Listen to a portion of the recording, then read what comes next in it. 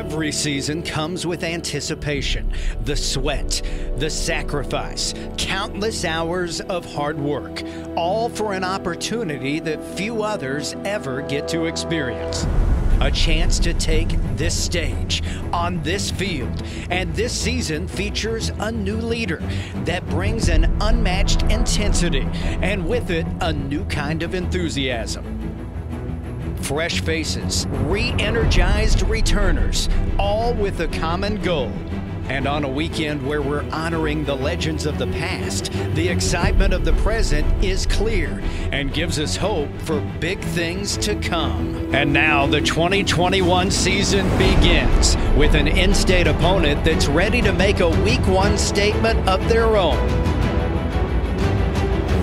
Day with a three-man rush. Thompson is going to be sacked. Sacked by T.W. Ayers. Throw down left side. It's picked off by Sammy Johnson across midfield. Sammy across the 30. Sammy across the 20. He's going to take it to the house. Handed off to Marcel Murray. Spins out of a tackle, still on his feet. Across midfield. Marcel inside the 20. 15, 10, diving for the pylon, and he's out at the 1.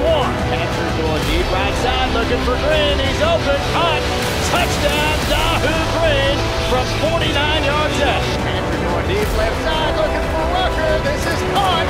Corey Rucker. But a sea of scarlet and black awaits, and their team is ready to show these fans, this university, this state, and the country what this different breed of Red Wolves is all about.